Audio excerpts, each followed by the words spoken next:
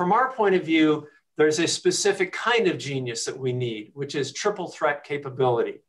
We need IQ, EQ, and DQ. So IQ, people need a plan, as I said. They need to know that things are going to be okay. And so they need people who have the intellectual horsepower to be able to analyze the environment and come up with a path forward.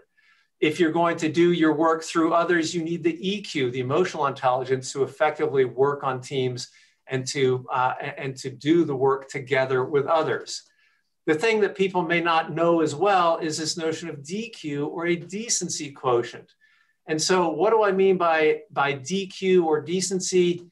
Really four different things. Number one, that we value, respect, and care for others. Number two, that we actually view that it's our job to elevate others to bring out their best. Number three, that we understand it's our responsibility to have the humility to learn from others so that we can gain from the power of a team.